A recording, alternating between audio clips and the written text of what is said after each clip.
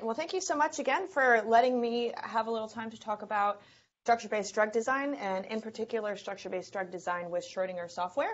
So I was asked to just kind of start at the start. So hopefully, if you are a little bit more familiar with structure-based drug design techniques, you can kick back and pick up a few things here and there. But to give everybody a common language and frame of reference, we're just going to begin with the obvious, which is that designing drugs is a difficult task. And this is often difficult because we need to have many different things correct at once. So one molecule needs to satisfy myriad different properties, and often the situation that scientists are presented with is you have a molecule, such as molecule 1, that ticks most of the boxes except for one. And in trying to optimize that property that's out of the range in a new design, molecule 2, we might accidentally knock a few different properties out of whack. And sometimes these properties have relationships that more or less may be intuitive, but oftentimes they do not. And so you end up with this iterative process where, again, you're trying to design through different types of properties, different types of things that you need to have all checked off in one molecule. And this takes a lot of money. So we often hear about how the clinical phase portion of drug discovery is quite expensive, and that is true. But in terms of an annualized expense, the lead optimization process is typically the most expensive. And for the eagle-eyed out there, you may notice that this reference is a little bit old, and some people will now put that figure at closer to $2.5 billion to get from the bench to bedside. So this is difficult. It takes a lot of money. It also takes a lot of time. And sometimes that's for a very good reason. So we want to make sure that what we are giving into the hands of people who need it is safe and will do what we claim it will do. However, you can see that somewhere around the 2000 mark, we've dipped below creating one drug per US $1 billion. So we're losing bang for our buck fairly steadily over time. And what we're hoping to do with computers, now that computers have reached a processing power to allow these calculations that formerly took days, weeks, months to be done, now can be done, in days, hours, or minutes, or seconds. Now these calculations can be more useful in real time for drug development experiments. So we're hoping with the integration of computer-aided drug design, we can start to see a reversal in this trend. So let's begin by talking about how computers can assist with that. And I'm going to throw out the little caveat that I come from the small molecule drug discovery side of things. However, if biologics or protein structure prediction or refinement is more what you're interested in, these tools are also available for you as well. There are a lot more that I won't be able to discuss today. Also, materials design is part of the software package as well. So I will be focusing on small molecules, but biologics and materials design is certainly also part of this process. So let's start by seeing how big we can go. Probably the first way that computer-aided drug design is hoping to reverse that falling trend is by allowing scientists to explore a much larger swath of possibility than they could manually. And so if I were to ask you if you could create all possible combinations of drug-like molecules, how many could you create? The answer is a little bit up for debate, but most people would fall somewhere around the order of about 10 to the 60 compounds, 10 to the 63, in that range. So that is obviously a number that is completely mind-blowingly large. And we couldn't possibly hope to create and test all these molecules manually in the lab. So there are people who say there isn't enough carbon in the entire universe to create one amount of these 10 to the approximately 60 drug-like molecules. So this principal component analysis plot on the left is about 19 million of that 10 to the 63 possible drug-like compounds. And it is colored by the fraction of atoms in a ring. So the main thing to know is that little points on this principal component analysis plot represent molecules, and the further away those points are, the more chemically distinct we would consider those molecules.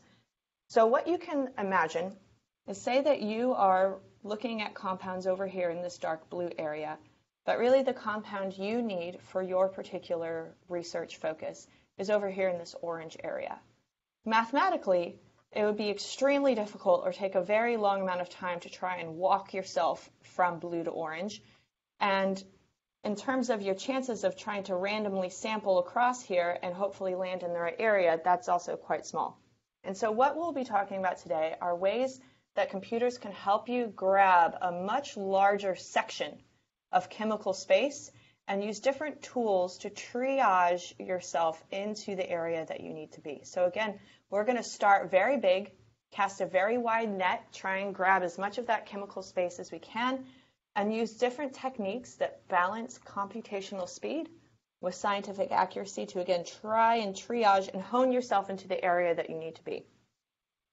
More recently, there was a paper out of the Choiquet lab that posed the question of, essentially, is bigger better? Do evaluating these ultra-large libraries truly get you a bigger picture of chemical space, or are you just kind of circling around the same sort of area? And they, in fact, found that chemical diversity does increase with larger chemical space searching. And they put forward the hypothesis that as screening decks expand in size, more tight binders, so binders that bind with similar affinity to known binders, and tighter binders will also be found. So to kind of put this in a nutshell, we are going to look very, very broadly. We're going to try and cover as much chemical space as we can and see if we can't get ourselves into the area that we need to be. So where we will begin is by talking a little bit about some of the enumeration tools that are within the Schrödinger suite. So there are several different options available for creating ligand libraries. We're going to focus on these top two today, but just so you know, there are more than that available. So starting with Pathfinder, which is a relatively new application within the Schrödinger platform, looked at this question of, can we build up synthetically accessible libraries? So it's one thing to be able to combine different fragments all together, but to combine them together in a bit more of a thoughtful way. So looking at various reaction pathways, known chemistry, common chemistry that labs would like to use, or even specific chemistry, you can add in your own reactions, and using that to form different libraries. So we would start off with a target compound or a hit compound. Pathfinder will analyze to see where are there specific points that we can chop down this molecule and then rebuild it, again, using common chemistry. Look for building blocks that would match the handles that would be needed to perform that chemistry, and then put everything back together using those different building blocks. Importantly, you can also add in filters, because you can imagine that these numbers, when you're adding in building blocks from hundreds of thousands or even millions, you can come up with quite large libraries. And so you can use these filters to make sure you're getting something that is a bit more manageable. You can get a much larger library, or you can get a very, very large library of ligands out of Pathfinder. Now, I do want to pause here and make it very clear that Pathfinder is not a retrosynthesis tool. It is a way of generating synthetically accessible ligands. So this does not take into account things like protecting groups and all kind of the finer, delicate side of actually doing organic synthesis, but it will get you in the ballpark. So it will output things that we do believe are more synthetically accessible than just kind of randomly mashing everything together. So the way this works, kind of conceptually, is, again, we start from a hit or a lead compound. We figure out the different ways that it can be broken up, and then take all the different pieces, so the different kinds of building blocks that we would need, and then we can either pull from prepackaged libraries of building blocks, or you can add in your own, and you can see you can pretty quickly come up with very large libraries of ligands. So the way that this would look practically within Schrödinger software is you would open up the reaction-based enumeration panel. The first thing you would do is pull in a compound. This would only work for single structures at a time. Decide where are you going to get your reactions from, and then decide how many reaction steps you would like in your sequence. Once that's been determined, you'll get a number of different reaction paths that Pathfinder has determined are possible. Optionally, you can start adding in filters here. So if you have particular reactions you like or don't like, we can tailor that in. And then you decide where your reactant is going to come from. Once more, we have the ability to filter on the different both reactants and concomitant output products, and then click Enumerate and create your library. So from here, again, you can very rapidly build up libraries of synthetically accessible small molecule ligands that you can then take on to do further evaluation with. We also have the ability, once you've maybe honed in on a particular chemotype, to do R group enumeration. So if you just want to change the decorations around there, or if you're trying to kind of hone yourself in and just do some more minor tweaks to your compounds, we can create different libraries based on R groups. These R groups can come from a number of different locations, so your own R groups by SMARTS, or by analyzing R groups from another set of ligands. So you would choose what method for your R group enumeration you would like, choose the structures that you would like to add these R groups to, and away you go. This is also something that you can run from the command line, and you can easily transfer these libraries to colleagues. So once you have these different libraries of ligands, we need a way to evaluate them and evaluate them efficiently. So something that I mentioned earlier is the balance of computational speed and scientific accuracy. So typically, the faster a calculation is able to run, you can imagine the less parameters it is calculating, and perhaps the less scientifically rigorous it may be. Now, that doesn't mean that it's not valuable. It just means there's probably different situations where you would want to use that kind of information. So again, we're starting at the beginning, looking at very large ligand libraries. And so here, it's valuable to us to be able to move through large numbers of ligands and cut them down to a more workable number that we would then take into higher order calculations that will take more time, but be more synthetic or more scientifically rigorous. So once again, we are balancing scientific speed or computational speed with scientific accuracy here. So we are going to start off with things that allow us to move quickly through these large numbers and cut them down. And so a favorite way of doing that is virtual screening. So virtual screening is a great way to take these virtual molecules that could come in, libraries of millions, hundreds of millions, or billions, and be able to triage through them so that we can move forward with confidence with a more workable number of ideas. So we are going to look at this through the lens of structure-based drug design today. So there is the sort of other side of the coin with ligand-based drug design, but today we're going to look at structure-based drug design. So we are going to assume a few things. So we will assume that the target of interest for you is known, and we're also going to assume that you have a structure of this target, whether this structure comes from an X-ray crystal structure, perhaps a homology model. There's different ways that you can get this information, but this is what we will assume. And if you have this information, there's a number of different things that you can do. We're going to focus mostly on these two down here today. So just again, to make sure that we all have a common language, so structure-based drug design often begins with a crystal structure, and this is where we would take a protein crystal, fire some high-powered X-rays at it, take the resulting electron density map it onto the known sequence of the protein, and end up with a 3D atomic molecule. So from here, even though this is the gold standard, there are still some things that we need to do, some further steps to prepare this atomic model for computational modeling tasks. So as probably a lot of people on this call know, not all crystal structures are of the same level of quality. Now, this is where a workflow of questions is often more useful than kind of a simple, do this, then do this, then do this, because every situation will be unique. So what we can see sometimes, ideally, is that we have a crystal structure where the electron density maps really well onto our ligand as well as the residues of our protein. We also may run into a situation where we are missing some electron density. And here's where the questions start to come in. If this is an area of your protein that's very far away from your region of interest, say a binding pocket or potential allosteric pocket, perhaps this is something we're willing to tolerate.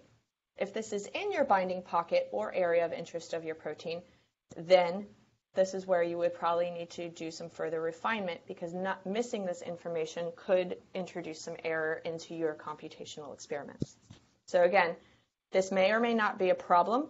It will be situation dependent, and this is where you will need to bring your critical mindset into these sorts of experiments, the same way that you would do with wet lab experiments. Once we are able to determine if we have the density in place, something that is missing from all crystal structures is the fine level of detail, such as tautomeric and protonation states for various residues. Now, this is typically missing, almost all the time, no matter how good your crystal structure is. And so this is information that's critical when designing new ligands to potentially bind to an area of interest on your protein. So this is detail that will need to be added back in regardless. And we will do this with the protein preparation wizard.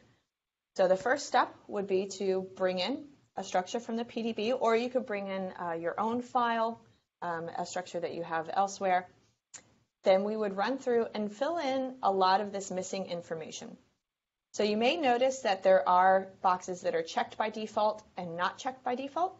So in general, with Schrödinger software, the default settings have been chosen because they've been found to work across a wide range of systems.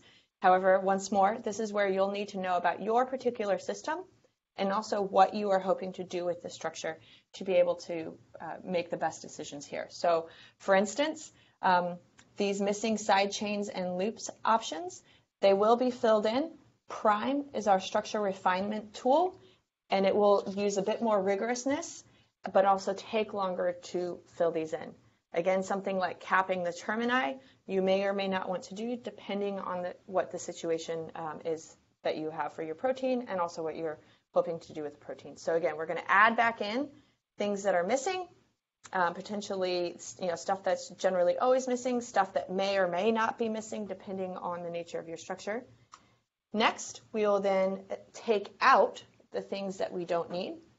Very often with crystal structures, you can get things that crystallize with your protein that aren't necessarily biologically relevant. So in this particular example, we have these GOL groups, which you would be able to see in the software in Maestro are just glycerols. These are not biologically relevant, so we want to take them out. You also have the ability to delete chains if that's of interest. So if you only want to look at the monomer of a protein, you can do that here. Most importantly is deciding how you will deal with the waters in your crystal structure. So again, depending on the nature of your protein, so for instance, if one or a few waters are particularly important for binding for your ligand, you may want to keep them. If you are setting this up for virtual screening with Glide, which is the paradigm we're setting up for here, we would typically recommend that you delete all of the waters, as Glide is a rigid receptor program, and waters can artificially occlude a binding site if they're not taken care of appropriately. So once more, this would be a situation where you may want to delete all of them, you may want to delete none of them, or you may want to delete some of them. So again, this will depend on your situation.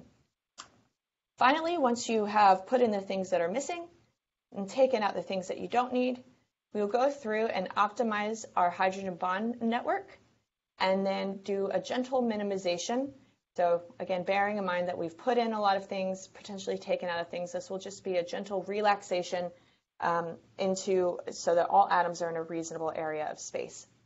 Now I want to point out that in Maestro panels, all of these options, if you hover over them, you will get a tooltip telling you a bit more information. And also in the bottom right of just about every panel in Schrödinger software is a question mark button, or sometimes it says help, and clicking on that will take you to the help information and documentation where you can find more details. So once we have fully prepared our protein structure, then we are ready to move on to our ligand structures. So an analogous step as the protein preparation wizard is lig prep. So with lig prep, this is a way to standardize and extrapolate out the chemistry of ligands regardless of the format they come in. So if you've pulled a ligand from a crystal structure or some other 3D format, this may or may not be as critical. However, if it's come from a 2D flat format, such as an SD file, or 1D, such as a SMILES or SmartString, being able to accurately translate that information into 3D space is critical. So this, again, we would decide where these structures are going to come from that we are going to prepare using LigPrep. We can make some determinations about the ionization. Once again, in absence of other information, the defaults are a fine place to start. And then we can decide how we're going to deal with stereoisomers. And we would click Run, and away you go. If this is on a very, very large number of ligands, you may want to change your job settings down here to distribute these across, say, an HPC cluster so that you can run these jobs in parallel.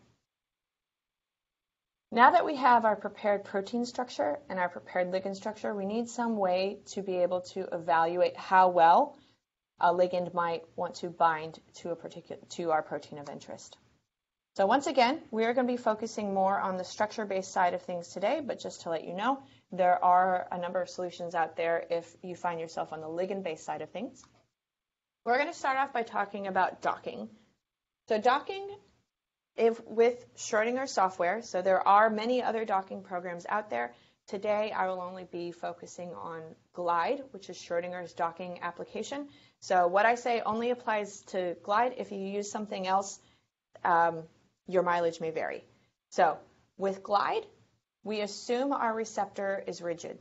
So right away, I hope this is throwing up some flags in your mind that since we know that proteins do not hold still in real life, we are making a concession of scientific accuracy to get a gain in computational speed. So once again, we are evaluating our large swath quickly and triaging ourselves into our area of interest. So I'm going to come back to a few more implications of that in a moment. What is flexible, however, is our ligand. So we'll take a ligand, we will generate an ensemble of conformations, and then see how well they might want to fit into our receptor of interest. Once we do this, we need to have some sort of way to evaluate which of these ensemble of conformations and between ligands, which of these may be more or less better for our receptor of interest. And so then we do that by giving it a score. Once more, this is Glide specific. In Glide, scoring is negative. So the more negative, the better. So in this particular example here, negative 11 would be our quote-unquote best docking score. So it's negative to reflect the change in free energy. It is also logarithmic. So even though the score output will give you several decimal places, I would really stop looking after the tens place. It's a bit more holistic than this, but very, very roughly, it's logarithmic. The change in a unit roughly equals a change in an order of magnitude. So once we have our ensemble of docked poses, they are given a docking score, which helps us evaluate which ones are better for our particular system. So that's what a docking score is. What it is not is something that correlates with any sort of biological or experimental assay data. So docking scores are not designed to correlate with IC50s, KDs, things of that nature, and they are designed to give good enrichment. So this is a reflection back to what I mentioned earlier about the rigid receptor and this being a flag. Since we know that proteins don't hold still in real life, we are making that concession for the sake of computational speed by keeping our protein atoms static and giving our ligand flexibility. We are able to run through, or the computer is able to run through this calculation much, much more quickly. So this is all to say docking is an enrichment tool. We are evaluating very quickly potentially a large number of ligands and simply trying to separate the good ideas from the bad ones so that we can carry forward with the good ideas into types of calculations that are more rigorous, both in terms of their science behind them and also the computational requirements for them. You don't want to, if you have a million ligands, you probably don't want to spend hours evaluating each one straight out of the gate. So we are trying to give good enrichment, be able to confidently separate good ideas from bad ones. Scoring functions come in various flavors, and within Glide, we have 4 different scoring functions. 2 that are probably most common are our SP, or Standard Precision Scoring Function, and then XP, or extra precision scoring function. So right away you can see they differ a lot in their compute time. And so most people would start off with our SP scoring function, particularly if they have limited compute resources. This is a great first pass.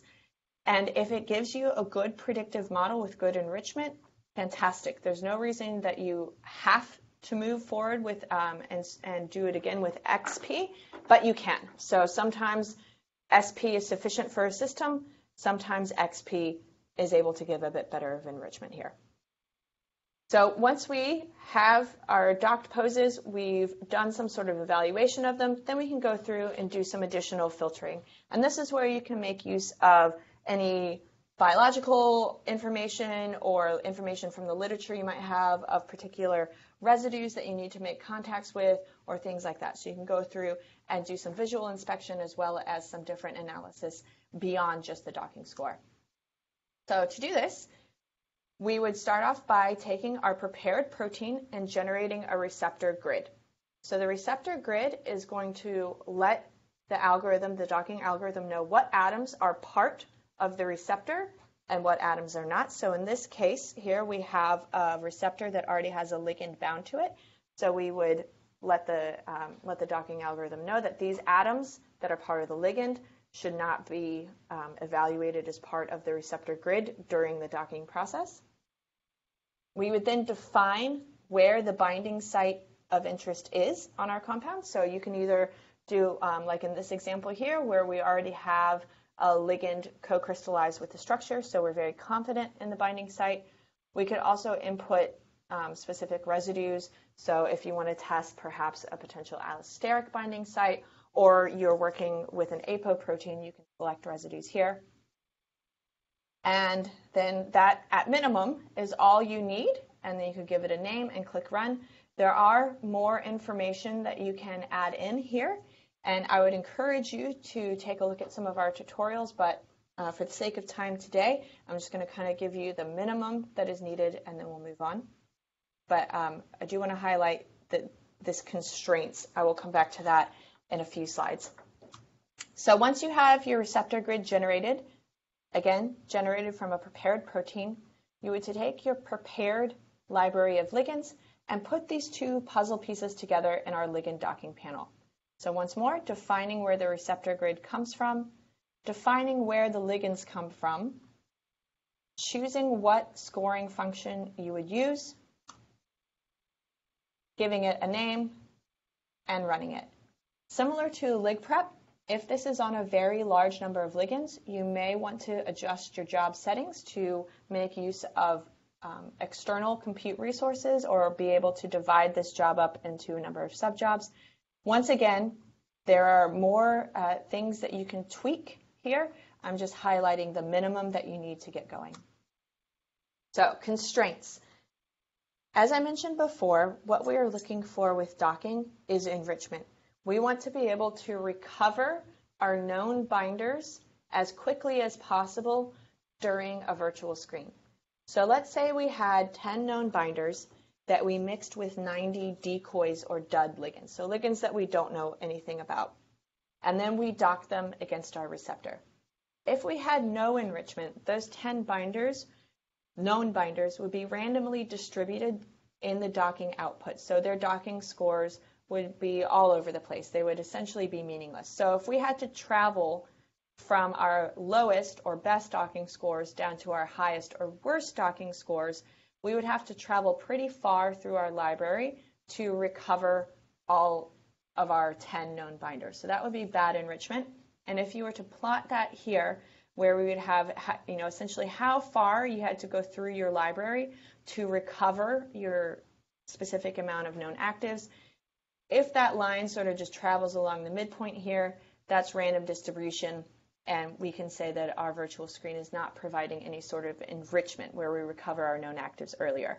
So these are two results from two real virtual screens, one without constraints built into the receptor and one with constraints built in. So constraints allow you to specify that a particular event must be satisfied. So in this case, a hydrogen bond was specified that it must be made with a certain residue in the protein. So we can see that by defining that, and so only ligands that were able to make that particular hydrogen bond will be considered a result to the docking algorithm. And with that hydrogen bond increase, you can see that we got this nice boost in enrichment where we were able to cover a much greater number of actives much more quickly. So here at about traveling about 25% through our library, we were able to recover 70% of our known actives, as opposed to here where it takes about traveling through about 70% of the library to recover 70% of our known actives. So hopefully that just adds a little bit more color around what I mean by enrichment. We want to recover our actives as quickly as possible when we're doing a virtual screen. This allows us to move forward with more confidence when screening unknowns. So to put this to somewhat of a schematic here, this is what I would say is an idealized workflow for virtual screening with Glide. So we would obtain a compound library, either a commercially available one or perhaps one that we generated using reaction-based enumeration or R-group enumeration. Filtering is always faster than screening. So if you know that a particular ligand is not going to be a good drug candidate before it ever sees a protein receptor, filter it out, prepare the library. Similarly, we prepare our protein, generate grids, test grids. So testing grids would be akin to something like this here, where we're trying to increase the enrichment that we see by mixing known binders in with duds or decoys. Once we're happy with that, then we bring those two puzzle pieces together in the virtual screen, and then we have a number of post-processing steps that we can do. So some things to consider, because all virtual screening campaigns will vary with their needs and with the targets that you're working with. So we would say, again, bear in mind computational speed and scientific accuracy. So this will depend on the computational resources you have available to you, as well as the size of the ligand libraries you're interested in evaluating.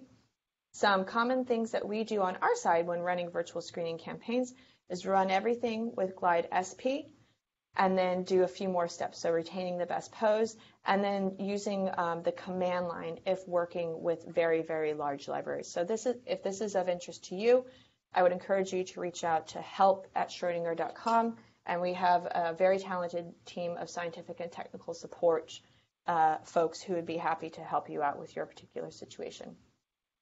If you do have limited compute resources, a panel to be aware of is the virtual screening workflow. This will allow you to tie many different kinds of docking jobs together at once. So your input would be just your unprepared ligand files. Immediately you can filter and prepare your ligands in one shot. So these are somewhat stripped down versions of the lig prep panel that we saw before. You can input one or multiple receptors. So here's where you can start to do creative things like, say, screening for off targets. So if you have isoform 1, 2, and 3, of your particular target of interest, and you only want to bind to isoform 1, you could do something like generate receptors for isoforms 1, 2, and 3, dock against all 3 receptors, and try and identify compounds that bind well to isoform 1 and poorly to isoforms 2 and 3. HTVS is another one of our scoring functions. This is the cheapest in terms of computational resources. This can do somewhere between 1 and a couple ligands per second. Again, SP is somewhere between 5 to 20 seconds per ligand, depending on the nature of your ligand. XP will take a couple minutes, usually 3 to 5 per ligand. And what you can do here is decide how many will get carried through to each step, either a hard cutoff of a number of ligands or a certain percentage, the top 10% or 20% or something, and carry them into the next. So again, this is a way that you can string together many docking jobs at once. So now I'm going to switch gears and talk about it a little bit more from a pharmacophore-based approach. So with pharmacophore screening, a lot of times that gets thought of as something that is a ligand-based drug design technique, and it is. There are also ways that it can be applied in a structure-based situation and augment results that come out of a virtual screen with Glide. So with a pharmacophore screen, we would kind of flip the paradigm around, and now we're going to look at the ligand and try and identify what are the particular features in space that make a certain ligand a good binder. We will pull out those features in space and screen against that to use that to triage through our large ligand library. For pharmacophore screening with Schrödinger software, we will use an application called Phase. And again, there are many other different software packages out there for pharmacophore screening, so everything I say is only applicable to Phase within the Schrödinger software. But we have different kinds of features that can be represented in space that we can put together. So we can have, say, a known binder that we pull out these features in space. We would have them available. We would screen different ligands to see how well they would match those features in space, and then use that information to try and identify potential hits that can be further developed. An interesting thing about Phase is that we can bias particular features. So if you know that one particular hydrogen bond is very important for binding in your system, you can bias that. We can also add in excluded volumes, so regions where your ligand cannot be. So again, this is another way that I would virtual screen in consensus, so using both docking and pharmacophore-based approaches. We can generate pharmacophores from many different sources here, so multiple ligands, a single binder, the apo receptor, and the receptor ligand complex. So by looking at an apo receptor, this actually performs a fragment-based virtual screen on the back end and uses those fragments to pull out where particular pharmacophoric features in space may be. Once you have this model, you can screen it against different ligands. The results will look something like this, where you can see what are the different features. So I know this lettering is very small, but the A stands for acceptor, D donor, things like that. So you can get a quick sense of what features are in space, how well a particular ligand matches those features in space, and use that information again to triage through your large ligand library. A thing to bear in mind is kind of the greater the dimensionality. So are we looking at something in 1D, 2D, or 3D? The longer it takes to screen, and so 3D-based approaches are the most expensive. Again, docking somewhere between 5 and 20 seconds, maybe an average of 10. If you were to screen 500 million compounds, which is a number of compounds that is very easily accessible using reaction-based virtual screening, it would take you far too long if you had a single CPU or single GPU, processing unit that you could use. Pharmacophore screening is much faster, but still too long. And here's where we can bring in shape screening. So shape screening on a CPU, even faster. Shape screening on a GPU, you have the ability to screen 500 million ligands roughly overnight.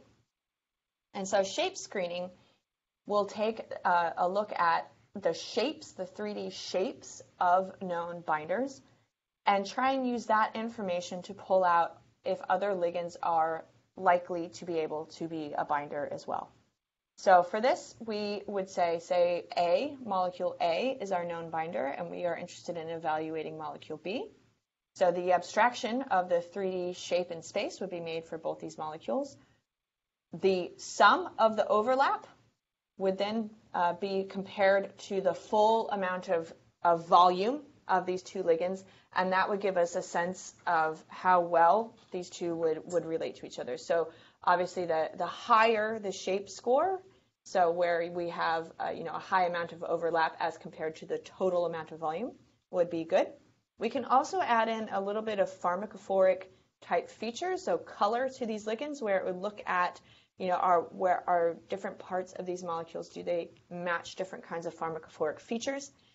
And so to do this on a GPU is a great way, particularly starting with those very, very large ligand libraries, to try and cut that down to something a bit more manageable for moving into things like virtual screening with Glide or Phase. So using using the create shape data file, we can take our ligands of interest, so these would be our known binders. We would create the shapes from these ligands. You have the ability to generate the conformers as part of this panel, decide if we're going to add in that pharmacophoric information or not, run that, Once you have that shape data file, you would then decide again, I'm sorry, these are the ligands that we're interested in screening. So I apologize. So these are the ligands we are interested in screening. Once we have that shape data file of our ligands that we're interested in screening created, we would then take our shape query from our known binders. So this would typically be a much smaller number. So anywhere between 1 and 10, we would say is probably a good place to start with. So known binders, where our shapes that we're going to compare to come from. Decide, are we going to run this screen on a CPU or GPU? Screen structures in a file. So again, that would be structures from this shape data file for a GPU earlier. Or if you're running on a CPU, you could take them directly from, say, a ligprept file or something like that, and then run our shape screen. So to kind of put all of this in a small bucket, because I'm aware of time, and I want to point out a few additional resources. Virtual screening tools are great for triaging yourself through a very large number of ligands that you're interested in evaluating. I would suggest using these tools in conjunction with each other as opposed to kind of a linear workflow. You can use them, again, to cut down this large number into something that's more workable that you can then feed into virtual screening methods that take a lot more time. So these, methods such as MMGBSA, induced fit docking, or free energy perturbation with FEP+, that again will take a lot longer, but give you much more scientifically rigorous results that do compare with experimental information, do give rank-ordered output in terms of being able to determine definitively that one ligand is better than another and by roughly how much. So to throw out my last warnings, virtual screening with a rigid receptor does add in some complications, as we know that proteins are constantly moving around. Bear in mind that virtual screening looks at one particular snapshot of your protein, and so it's always worth pausing and making sure you're looking at the snapshot that is most meaningful for you. So if we have a situation like this one here, where our ligand finds a binding site that's relatively stable across time in this molecular dynamics simulation, great. But if our binding site of interest is more down here, where we're seeing some very wild motions in the shape of the receptor, then these are some things that we may need to take into account. So to sum that up, start off with good structure quality. So make sure that you are looking at something that has a well-resolved and fine detail that you need. So run it through the protein preparation wizard. Make sure that we are adding back in the information that's missing, taking out what we don't need. Proteins are flexible. Make sure you're looking at the correct state of your protein to begin with in terms of what you are hoping, the research question you're hoping to ask. And finally, make sure you know what a particular calculation can tell you and what it cannot. Virtual screening is great at hit finding. It will not give you rank ordering information. It will give you the ability to triage quickly through a large amount of ligands and then move forward with a smaller amount of ligands that you can spend more time on. So here I have another tool, the Protein Reliability Report. This is a great thing to use, particularly if you find yourself in the enviable situation of having many possible proteins to start with. This will give you a quick qualitative look at a number of different characteristics of protein structure quality and let you know if things generally look good or if you have some liabilities that you should address before moving forward. Very quickly, all of this is accessible through the Maestro interface. I will try and make a PDF of these slides available afterwards in addition to this presentation is being recorded, so you can take this away and refer back to it later on. A few tips. When you start with Maestro, change your working directory. This is where Maestro will look first for any files you read in, and importantly, save any files that you generate. Save all your work as a project. Then all your work will be automatically saved. Every step you take, every change that you make within a saved project is automatically saved without having to click a save button somewhere. Finally, check your mouse actions, particularly if you often find yourself using a mouse at your desk and then taking your laptop without a mouse to a meeting. So again, I will make sure these slides are distributed. These are just a few things to help you get going with Maestro. In Maestro, if you get stuck, hover over it or right-click on it. Just about everything is right-clickable, and that's how you interact or find more options for interacting with a particular part of your structure or object in Maestro. As I mentioned earlier, just about everything in the panels, if you hover over them, you'll get a tooltip of more information. Same with the buttons in the Maestro interface. If you hover over them, you can find out more about what those buttons do. In the task tool in the top right, you can search for particular items. So if you don't know what something is called, or if you just are interested to see what's in there, you can search for terms. So for instance, if you weren't familiar with the software to know that Glide is our docking algorithm, you could search for something like docking or virtual screening, and it would take you to the right spot. And then again, that question mark or help button in the bottom right of all the panels will take you to the documentation for that panel. If you get really stuck, you can go to your job monitor and create a post-mortem file. You have the ability to hide any structures or directory names that contain proprietary information. This will create a zip file that you can send directly to our scientific and technical support team to allow them to get to the root of the issue a lot more, with a lot more information than just a screenshot or a log file alone. Our knowledge base is like an FAQ. It's regularly updated, a great source of information. Also, you're always welcome to email help@schrodinger.com. So this is a global team. Somebody is always up, and they do aim to give you a very speedy response. I do want to point out that within the software, the help menu is actually helpful. And so going to help and the help menu, we have about 55 tutorials that we include. We have our user manuals. We have some quick references. And again, this is also searchable, so you can look for particular key items that you want to find in here. We also have a lot of information available online, so Schrodinger.com/training. So you can get to that directly, or you can go to our support, Schrodinger.com, click on support, and go to our training resources. So we have a number of short videos, again, somewhere around 55 tutorials. We have pre-recorded and upcoming webinars that you can look through. We are also offering our first online molecular modeling course. I also think it's handy to see how other people have used the software successfully enough to get a publication. So we regularly update our publications page. So if you're interested in doing a virtual screening campaign, it might be worthwhile to see, again, how other people have used this successfully enough to get a publication. And again, I will try and distribute these slides, but just pointing out a few explicit links for videos of some of the things that we covered today, and then just highlighting, again, these helpful sources of information that are available online. So a little bit more about our online course. So we are offering different sessions of this course. So this includes access to a web-based version of Maestro that contains all the project files you need, as well as live design.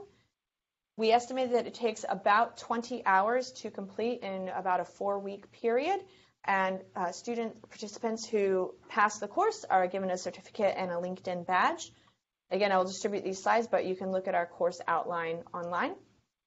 This teaches both the use of Maestro and live design, as well as concepts around drug design. So this includes a case study at the end, where you will bring all those different lessons that you've learned together to actually design and evaluate ligands on a drug target.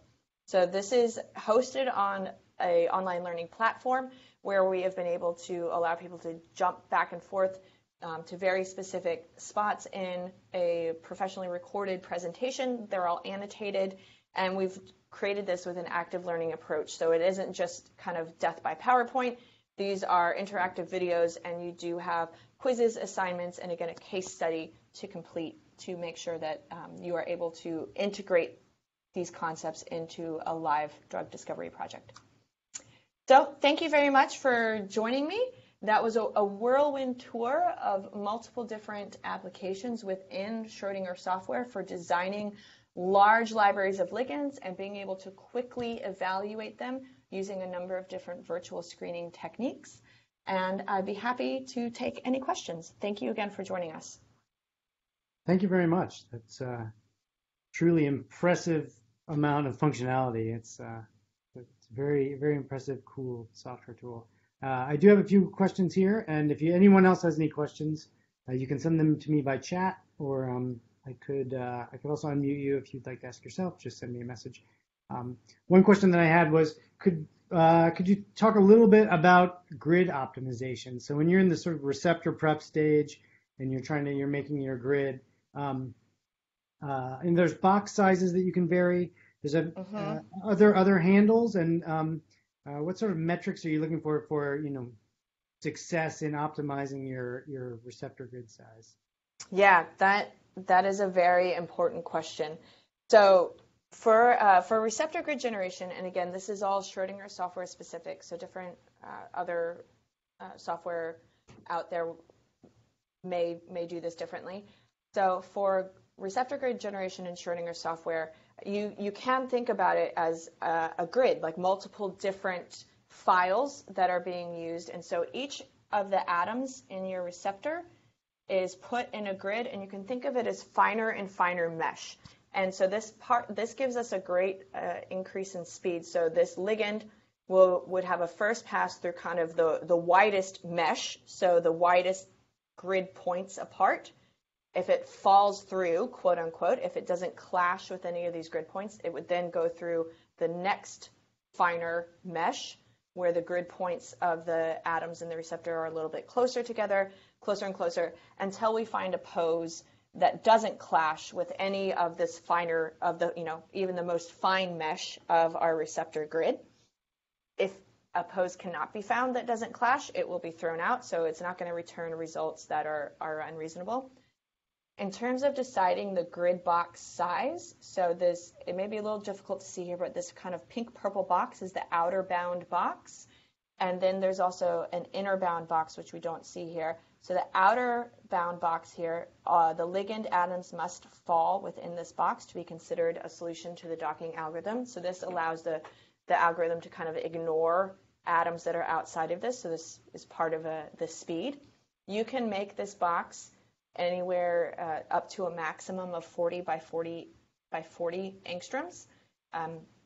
I probably wouldn't recommend that, particularly if this is to try and do some sort of global docking where you evaluate the entire structure of the protein. So if for only, it will greatly blow out your calculation time. Instead, I would say use a tool within Schrödinger software called sitemap to try and identify putative binding sites. You can dump that information directly into your receptor grid generation and go from there. So the size of your box you can tweak yourself. I think that, so if you go to the next page to the site settings and click on advanced settings down here, you can make that box larger or smaller if you wanted. Rotatable groups and constraints is something I didn't really talk about. Constraints briefly. Rotatable groups allows you to give OH and SH groups the freedom of rotation there. So it's a little tweak to get you around the rigid receptor paradigm. So again, this may or may not be of interest to you. It may greatly impact your results. We would say if you have a lot of rotatable groups, particularly in your binding site, this could be of interest. In general, we say no more than 6, again, if only because it will greatly blow out your calculation time.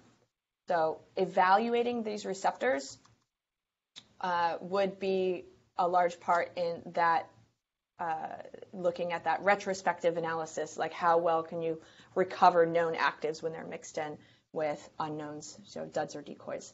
So this would be, I think, the importance of this step is not to be underestimated. You want to be able, when you're doing prospective screens, to have confidence that stuff that's at the top of your results, so the best docking scores, is truly meaningful. So sort of related question here, and this is for so the docking scores are, they have these scoring functions, and then, some of them are super simple. They just count the number of hydrogen bonds, or some of them are very, very complex.